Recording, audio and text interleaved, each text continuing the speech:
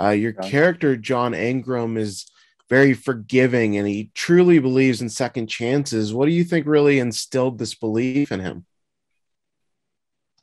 I think that well, what I did as the actor is I sort of made a kind of biography for myself, invented his life in a way, and I put him as a vet, as a veteran, and in the from the military, and that his education was in the military as well, and that he had experienced people that had PTS that were suffering from trauma, and clearly when Sandra's character comes to our house, to Viola and my house, she's she's in a traumatic state, and I wanted him to just for acting purposes, I wanted him to be able to recognize that in somebody. So for me, that's how he he knows that something's up. He doesn't know what, but he knows that something's up, and that lets this kind of empathy that he has for her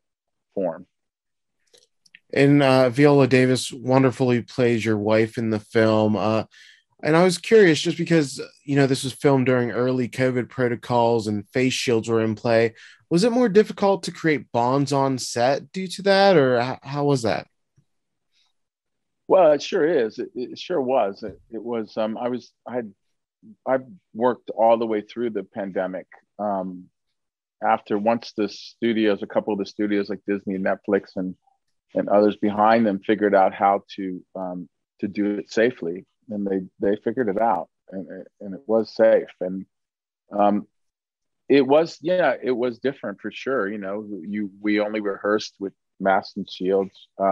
Early on, we weren't really sure how much touching we could actually do, and how close we were allowed to be together. There were no vaccinations yet. There was no, you know, vaccination only zones. There was just people that have been tested negative zones, and so it was tough. No, it was very different than anybody had ever experienced before, and camera crews felt the same way. And all the whole crew of every movie and every television show that was out there was trying to figure out how to get it right, and it was odd. It was odd for sure, but I was lucky to have Viola, and she's a very experienced actress. I have a few years under my belt too, and so does Sandra. And you know, we were able to figure out ways where we could talk about things and connect in other ways, not only physical, but in ways that we would be thinking and ways that we would construct the scenes so that they worked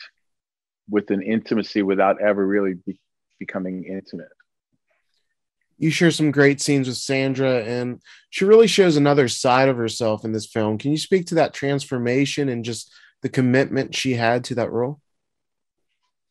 She was totally committed, it's for sure. I mean, she came every day very ready to go, and she was really informed, and she knew where she was, where she had come from, where she was going. I mean, she's quite an actress. It's very impressive to work with her, and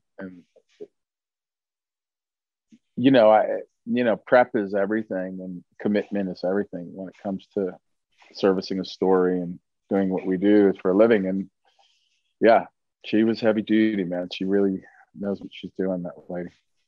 And then my last question, obviously the ensemble cast had to be appealing, but what about the script really sold you on this and, got you on board?